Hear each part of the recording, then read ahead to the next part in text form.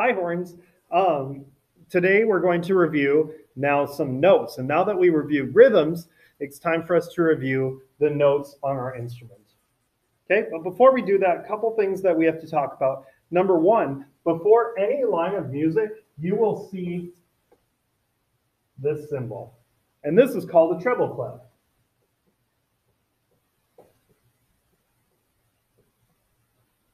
Now, a treble clef is a symbol that basically tells us that the horn as an instrument plays higher notes than some other instruments like trombone and tuba, for example.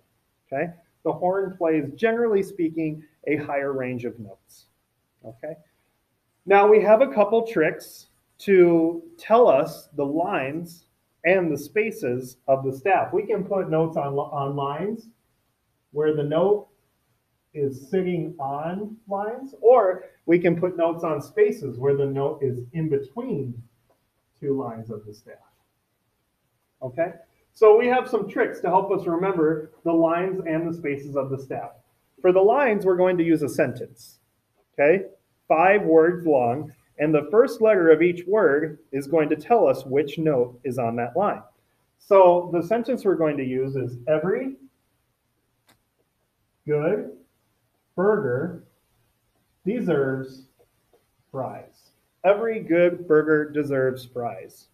Okay, so if I have a note on the first line, that note is E for every. If I have a note on the second line, that's G for good.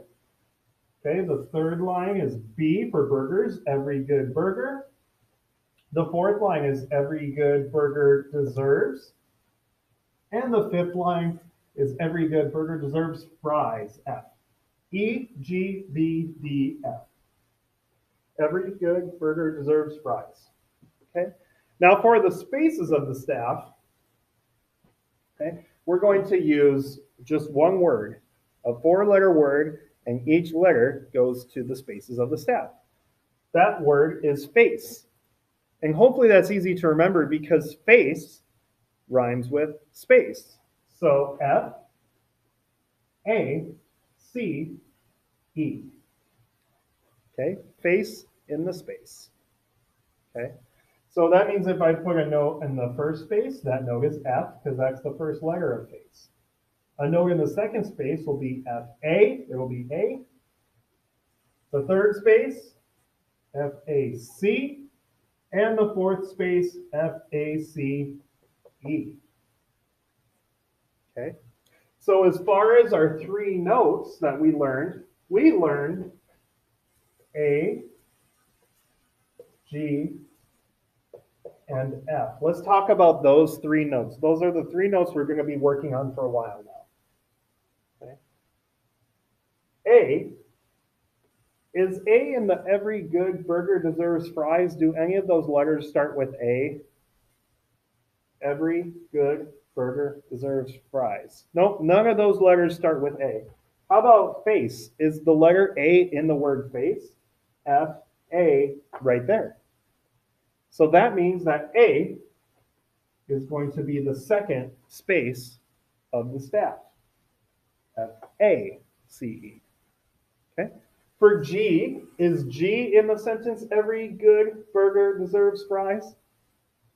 Every good. Okay, it's the second line. So we're going to put that note right on the second line of the staff. Okay. And our last note, F. Is it in every good burger deserves fries? Every good burger deserves fries. It is. But here's the tricky part. Okay? The note that we play F, if I got my horn out to play F, and we go,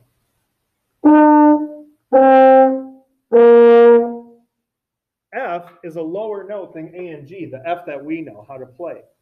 There is a higher F out there, but we haven't learned how to play it yet. Okay? So since this F is lower than G, it's going to be the first letter of face. And so our F is going to be the first space of the staff. Okay? And this is important because every music, when you write it on the staff, how high it's written corresponds with how high it should sound to your ear.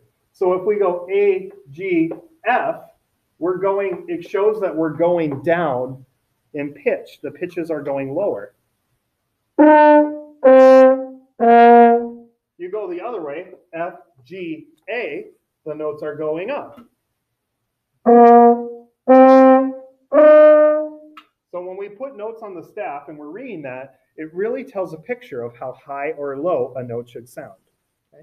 So hopefully that makes sense. If you have any questions, of course, feel free to reach out to me. Otherwise, can continue on with this Google form, and that will be good feedback to me whether you understand these concepts. Thank you very much, Horns.